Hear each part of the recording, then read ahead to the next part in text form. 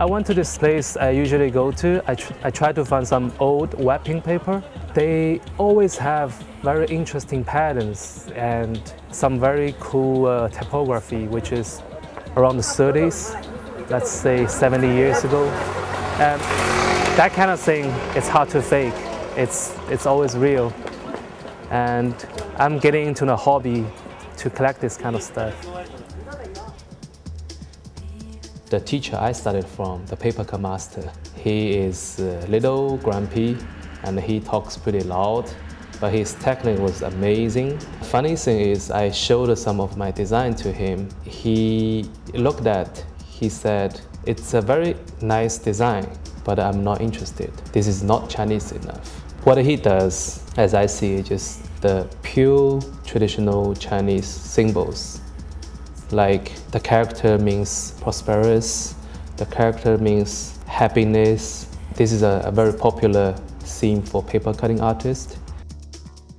Why we still want to do this kind of pattern? Why we can, do something what is happening right now? We are surrounded by branding, by advertising, by logos. I found that is just the perfect topic to play around. Actually, paper can last for a very long time if you keep it well. Just taking as example of traditional Chinese painting, they use the same paper but not dyed in the color. They already been kept for more than 1,500 years. It looks that it's a very light thing, but actually pretty strong. This year in the Chinese 12th zodiac, it's a year of pig. Nike, McDonald's, and this is a Chinese sport brand called Anta. Again, it's kind of similar feeling from Nike. In the middle, actually, it's a sign of longevity.